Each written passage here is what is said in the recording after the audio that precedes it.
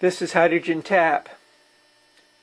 You're looking at the new focus cell, which I've been demonstrating the last few videos. We've got some interesting information for you. If you've got a pencil and paper, I would probably take it out. It might be important. Got a formula, finally, after months of not sleeping. This is how it works.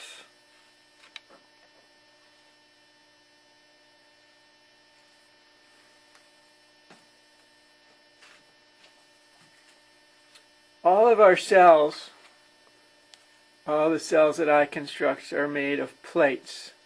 You can take this formula and put it to tubes if you like, but we're going to deal with plates. The plates on all my cells have been 1/8 inch apart. The way the formula works, which explains a lot,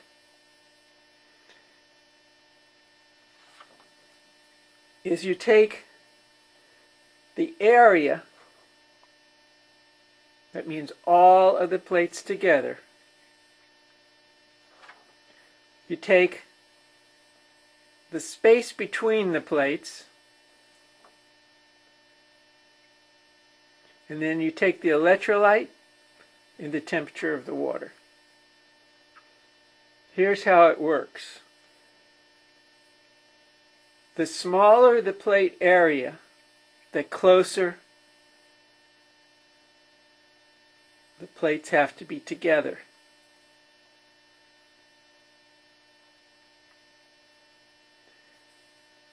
The larger the plate area, the farther apart the plates have to be together. These plates right here are 2/8 of an inch apart. What we're saying is the more plates you put in the system, the farther apart the plates have to be. Essentially, if you have the same amount of area, the more plates, the farther apart they have to be. If you use this formula, it'll work every single time. And how can we prove that? We can prove that a number of ways. One way is by looking at the Widowmaker, the mystery cell. Small plates closer together. The more plates, the more area. The more area, the farther apart. Here's another part of the equation.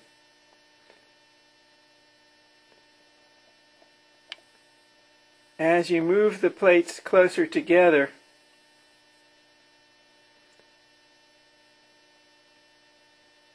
if they're all the same, everything being the same, you can add more electrolyte and you get more hydrogen.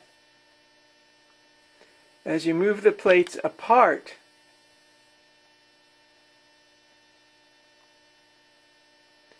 all being the same, you can do the same thing. More electrolyte, and you get more hydrogen.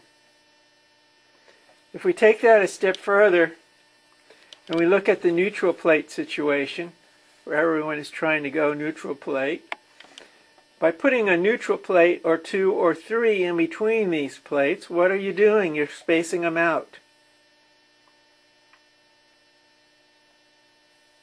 Take the same formula. The more plate area, or the more plates you put into this thing, the farther apart the space has to be between them. If you put a neutral plate in there, what you're doing is spacing the plates. You can take this formula to the bank and you can try it on everything and it will work. So I can take this cell and strip it down to 5 plates, for instance, or 3 plates. When I strip it down, what I do is move the plates further together. Move the plates further together, I can add more electrolyte, create more hydrogen. it works. This has 8 plates in it. There's a magic number, in other words, the amount of area that you have to do this with. With 8 plates, the number on this seems to be around 4 and 5 with this area. Anything over 4 or 5 plates at 3 by 6 requires you to move the plates further apart. What I do is multiply the space factor. In other words, there's 2/8 of an inch between each plate now. That's by putting 2 spacers in there. If I take these plates apart and make it to a 3 or 4 plate system, I take the 2 1/8 inch spacers out and put a 1/8 inch spacer. As we get the plates less and less area-wise, it gets closer and closer together. That's how it works. What I'm going to do now is put this into the test jar, and I'll show you how it works.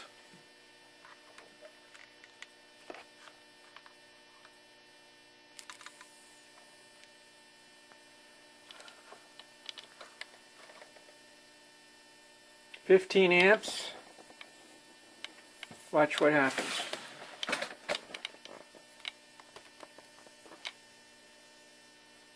These plates are 2/8 of an inch apart.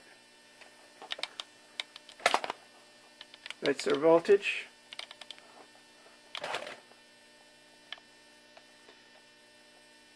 Now I can make more hydrogen in this.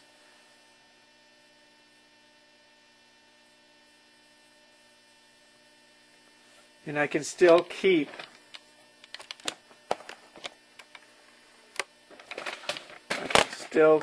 our numbers the same.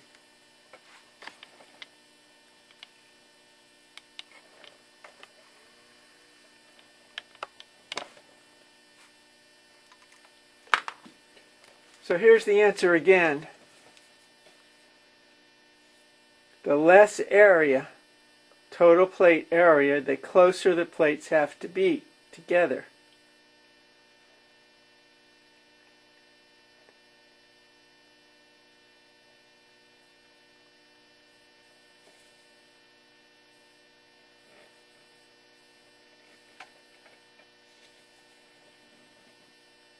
The closer the plates get together, the more electrolyte you can add in here.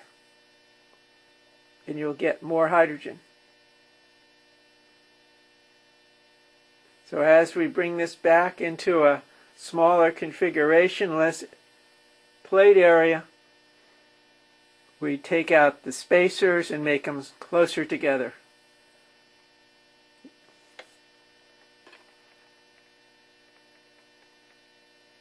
Try to apply the formula.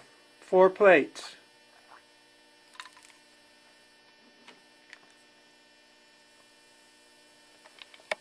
Smaller gap. 1/8 inch. 12. There you go, 12. There's your voltage. And watch what happens.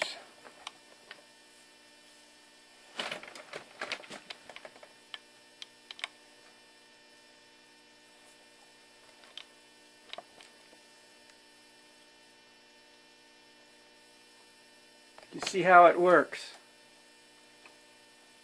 The formula works.